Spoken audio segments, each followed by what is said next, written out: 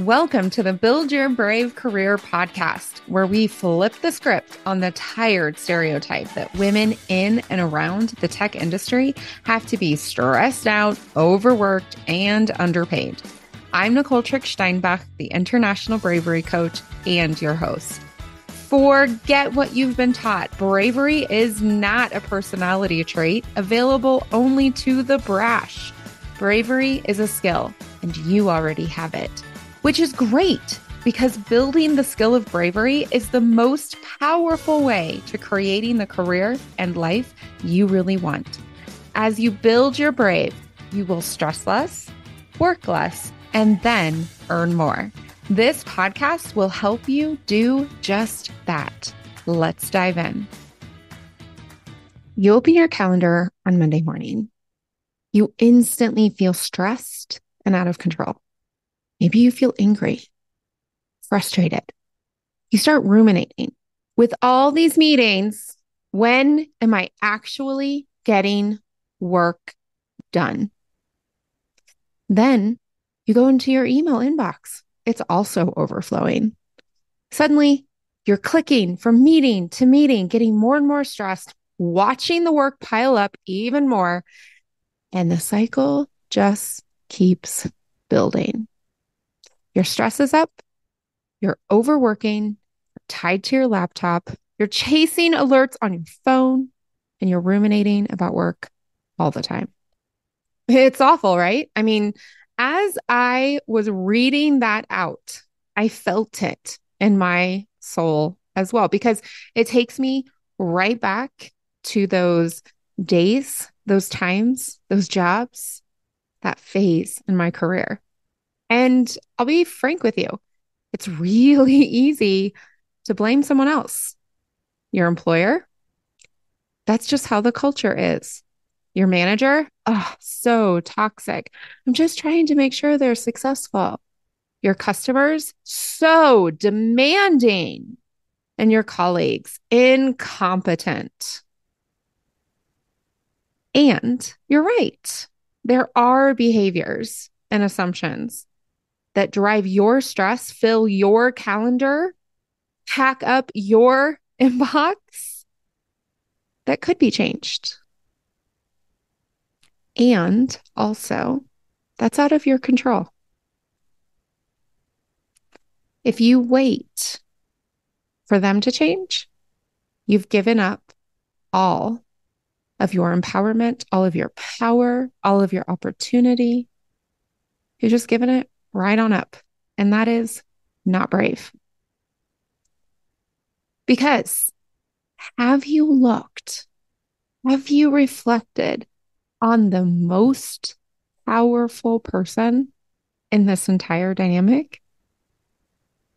Do you know who I'm talking about? I'm talking about you.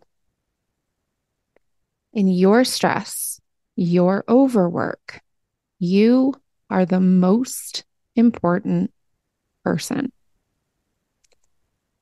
Welcome to radical responsibility.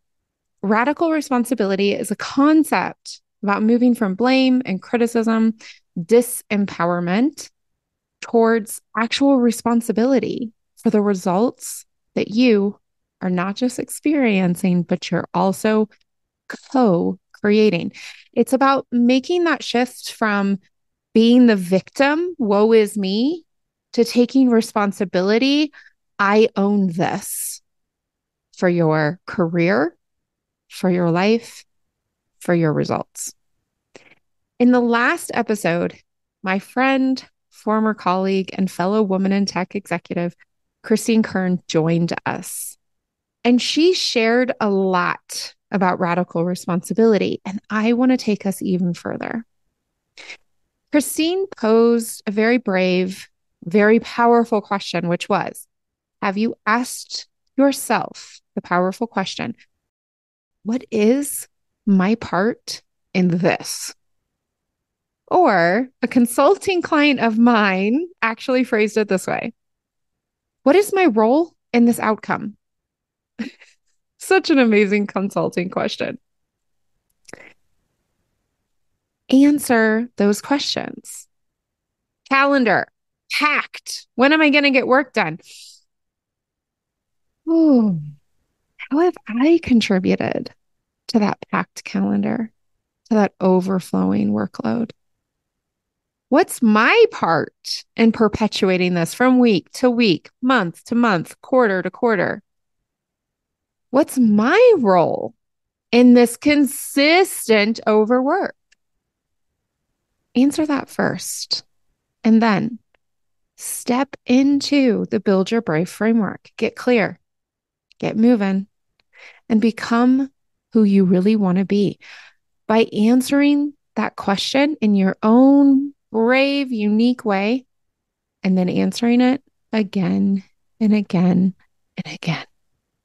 Now, this is not so that you blame or you shame yourself. I love how Christine says, and she said it in the podcast as well, this is taking the sword and falling on it from the outside, shoving it in to your identity or your soul.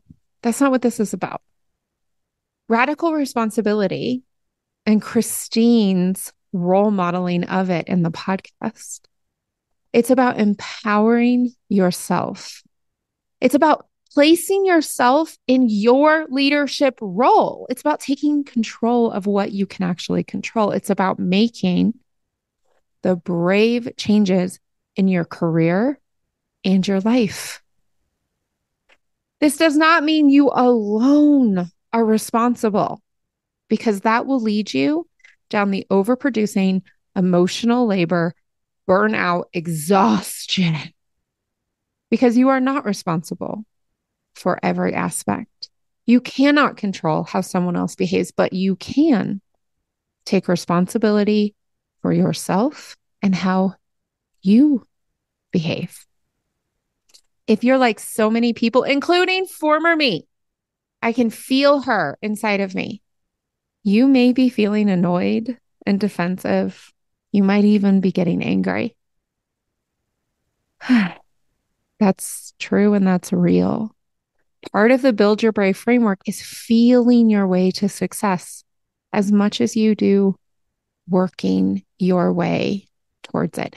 Because if you are annoyed, defensive, perhaps angry, it's because you know there's some truth in this and you just don't know what to do next, perhaps. So let's take an example. Let's go back to being overscheduled. We start with the basics. Number one, did you know you don't actually have to accept or attend every meeting you're invited to? Calendar apps actually have a decline option for a reason, for this reason. Your employer, this is a brave, hard truth. Your employer and your manager are not responsible for managing your calendar or your workload. You are. And until you raise your hand, taking radical responsibility, being brave and putting yourself into the center of what you control, and you say, hey, I have too many meetings. I have too much on my plate. I'm working at a much higher or much broader level than I have the capacity or the skill level to do so. Until you craft that level of clarity and even more, until you identify what is actually going on in your job and what is an extension of your job, until you establish your availability and you craft your initial boundaries, until you talk and share those with your manager and you agree on expectations, until, and most particularly, you hold yourself accountable to it all with love. No one has a problem but you. You are co-creating the results. Stressed out, packed calendar, overworking, no boundaries, and nobody knows. Nobody needs to care. They just see you grumpy and stressed out. And remember, stressed out people, they don't get promotions. They don't get significant raises. Again, is it fair? No. Is it real? Yes. So we come back to the question. You need to audit your workload, audit your calendar. You get clear about what belongs to you and what is an extension. Too high or too broad? You'll most likely realize You're doing other people's jobs. And oh man, have I been there. In fact, I know so many women in and around technology are there. There's an entire free learning video and workbook combination called the Accountability Triangle on my website. You can't find it? Send me an email, Nicole@tricksteinbach.com. This is free and it is very effective. You take a deep breath. You have that crucial conversation with your manager.